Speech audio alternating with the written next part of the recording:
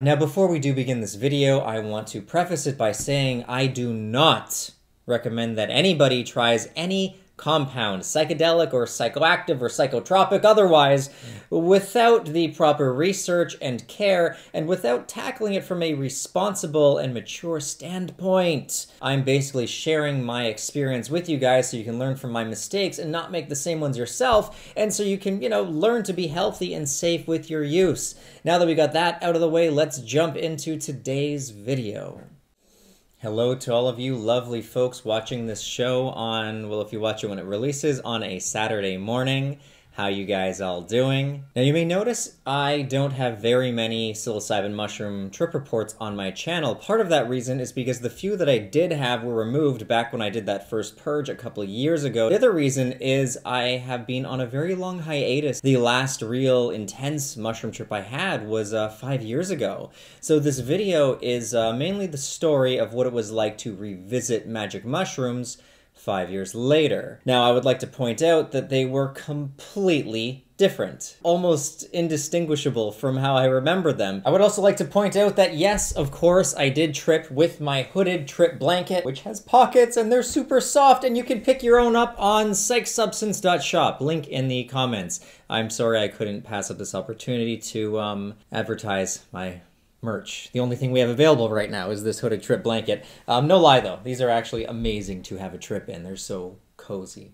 Which is crazy, which can imply a few things. It either implies that it was just a one-off bizarre experience, which I think is less likely. More likely, it implies that my brain chemistry has changed in the past 5 years, and if you consider some of my addictive, endeavors, then that would very much so make sense. Psychedelics also play on where you are mentally and your emotional intelligence, which for me has all, I believe, upgraded for the most part. So that's going to change the experience.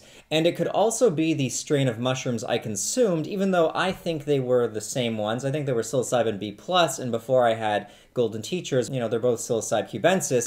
However, there is going to be a different ratio of alkaloids from mushroom to mushroom. There's going to be different amounts of, psilocybin, psilocin, baeocystin, and now recent studies have suggested that psilocybins have a naturally occurring monoamine oxidase inhibitor within them, making them kind of like an upgrade to ayahuasca, because with ayahuasca you got to consume the DMT with another compound, which is a monoamine oxidase inhibitor, but if mushrooms have it all built in, then they really are kind of like the ultimate compound. At least in the realm of psychedelics, there's very few substances that can beat them. In terms of ease of use and how readily available they are, I mean, they grow all over the world.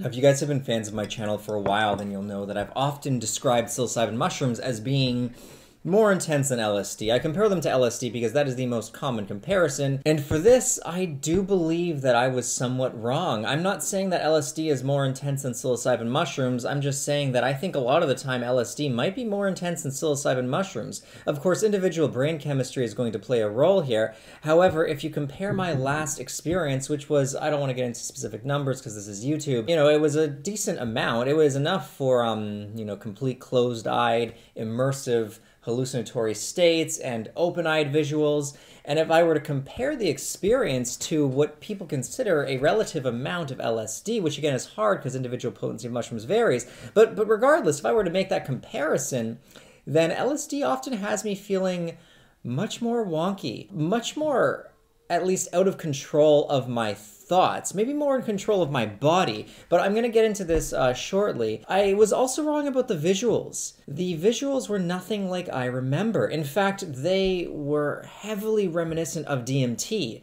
I would stretch it as far as to say they were virtually indistinguishable from DMT with eyes open.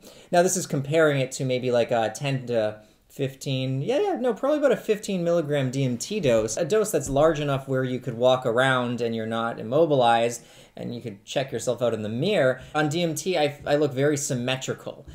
For instance, both sides of my face look like mirror versions, so any little imperfections are just straightened out, and you don't really understand just how visually appealing and strange that is until you look at your face in the mirror on DMT or on mushrooms, because I got almost the exact same effect with psilocybin. I basically thought I was looking at my DMT self with some, very slight differences. For instance, DMT is more likely to cause this orangey hue to overlap everything. It almost gives things this earthy kind of vibe. And I did get that same earthy vibe from the psilocybin. It was just maybe toned down a little bit. DMT does appear slightly more digitized, if that makes any sense, versus the psilocybin did feel more natural. If I didn't have as much experience with DMT as I do, I could easily mistake them for being indistinguishable. That was really fascinating to me because in the past, I don't recall the visuals being anything alike. So if you look at the psilocybin molecule and the DMT molecule, you can see, well, scratch psilocybin. So your body converts through decarboxylation the psilocybin into psilocin, so that's more relative here. So if you look at psilocin and DMT, you can see they look almost exactly the same. Now, a lot of us do know, who have somewhat of a knowledge of chemistry, that even one small change in a molecule can sometimes change it from being safe to consume to dangerous. So you can't really look at this and ascertain too much information of them being, similar experience-wise. I will say that usually molecules that look similar are going to offer similar type experiences. For instance, you're not going to have a tryptamine that's going to feel exactly the same way as a benzodiazepine. Different looking molecules, very different experiences. Obviously, this is common sense. I feel like I gotta point this out because common sense isn't necessarily the most common thing out there. Anyway, so that all being said, it makes sense to me why it would feel similar or almost exactly the same. Closed-eyed visuals were very similar as well, minus them being as intense. I do feel like if you were to, say, surpass the 5 gram, then when you're completely immersed in a new world, it's probably going to be very difficult to tell the difference, especially during the peak, between your mushroom trip and, having an average dose of DMT, or maybe even ayahuasca. I mean, saying ayahuasca isn't too much of a stretch because ayahuasca is literally orally active DMT. And if you look at psilocin, it's also orally active DMT, essentially. I mean, psilocin, the chemical name for it, is 4-hydroxy-DMT. So all of these compounds are extremely similar. Now, beyond just the visuals, I think I was also wrong about the body feels. I've often described mushrooms as being stoning and feeling like you just, you can relax and lay down. Versus during this experience, again, I don't know if it was a one-off, but I felt very energized. I was pacing around, walking for part of it. In fact, the times when I did want to sit down were really when the nausea got too high, and I have learned what that means. So every time the nausea increased, associated with the visuals also increasing. So during those experiences, I took it as the mushroom overlords giving me a cue that it was time to sit the fuck down, put headphones on, close my eyes, and practice my meditative breathing techniques. Now, this worked, fantastic. It was immensely powerful to keep me in a very calm and relaxed state. I could tell when the nausea started to get, kind of overwhelming at points, that my anxiety rose with it. And I just remembered, like, okay, you're probably getting nauseous and scared because you're trying to control the direction of this experience. Maybe this is the part where you got to let the experience take the lead. So I decided that what I could control was the music I listened to, at least, and I have found the most powerful is when you simply decide to stop moving. You just focus on the breath. So you would lay down or sit down and agree to not move. So all of your focus is just on breathing very deep and feeling each breath as it just travels in and out of your airways, and then allowing yourself to just get lost in whatever mental space or imagery the mushrooms have chosen to show you. And whenever I would agree to stop moving, which also can translate into agreeing to give up control, because in a very real way you're giving up, your egoic control of your body, and you're allowing the mushroom to take you on a mental journey. Whenever I would do that, the experience would quickly flip from being potentially scary. It never got scary, but it got to the point where it's like I was facing ego death, and I was like, oh boy, this could get bad. Give up and just treat it like DMT, essentially. When you smoke DMT, when you can't even move when it gets that intense. So I just treated it the same way.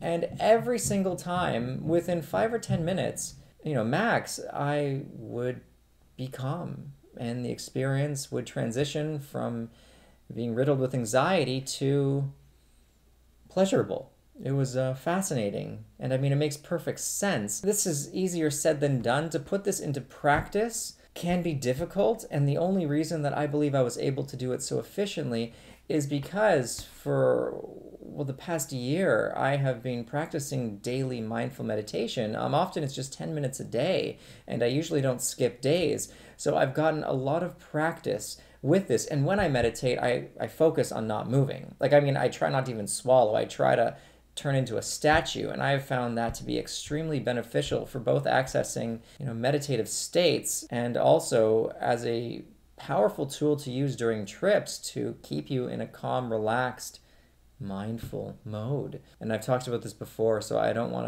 to continue to beat on topics that I've tried to hammer into everyone's heads, but this is one that I wish I knew before I started tripping. I was too arrogant. If I had only known how powerful it was going to be and how it would translate into, powerfully and beneficially affecting my trips, just practicing daily meditation, I would have started doing it ages ago.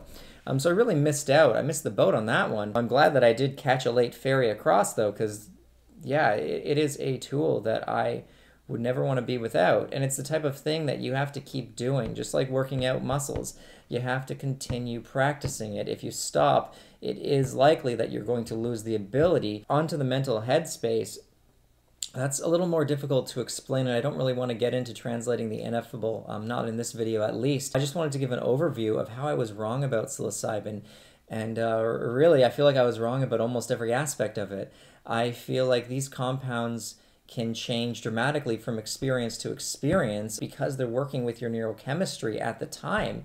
And even day to day, your neurochemistry can change depending on how much sleep you got. Well, and of course, depending on what kind of mood you're in that day. Psychedelics are very difficult compounds even to compare. I'm not sure what I have been right about when it comes to psilocybin. I think about the only thing that I have been right about is what it's like to have a psilocybin trip when you're in a wrong headspace, because that makes pretty much any psychedelic scary. It does feel good to be able to have these experiences now and to be able to come at them from a more mature, positive, just mature, grown-up way. Like, it feels good. It's like you fix your life, you start taking care of yourself, and the trips follow. Like, I now am very aware of what I eat.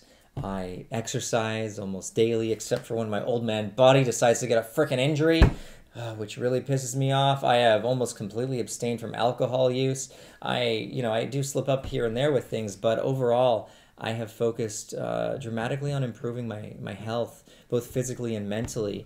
And now tripping has completely transitioned from being this very like up and down thing where it's like it's a grab bag. I never used to know what I was going to get. Versus now, I do have some say in the experience because I know how to weather a storm. It's great. Yeah, good for you, Adam. Good for you. You're doing good.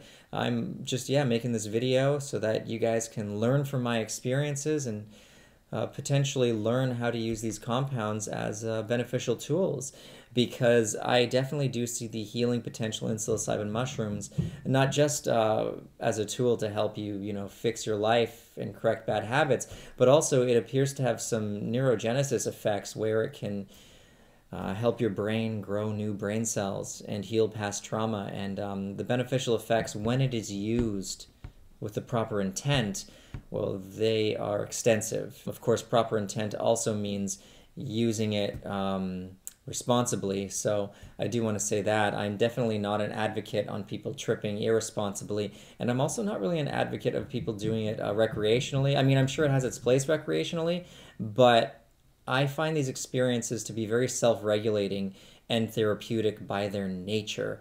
I don't think they were designed to be used for a fun time in the same way as people say get drunk or shoot up heroin or smoke meth for a fun time. I don't think that is how, nature intended them to be used, if nature is a sentient being and it had any intent at all. Nature did design us kind of for its own enjoyment. So anyway, I hope you guys all enjoyed this video. Let me know below if after taking a hiatus of any compound, upon revisiting it from a more healthy mind space, if it changed dramatically for you as well for the better, or if maybe it still was negative for you. I'd like to hear your thoughts. A big shout out to everyone supporting us on Patreon. Usually I pop up all your names here. I do apologize that I won't be doing that pop-up right now. I gotta go review the new names to add and the names to take out. And right now I'm trying to push this video out quickly and I don't have the time for it because my family's going to kill me. I apologize for that. If you do support what I'm doing, you can check out our Patreon. I love all you guys. You really are helping keep me afloat on the storm that is YouTube. Till next time, take care, everybody, and I will see you all later. Peace and love. Infinite substances diving deep once again.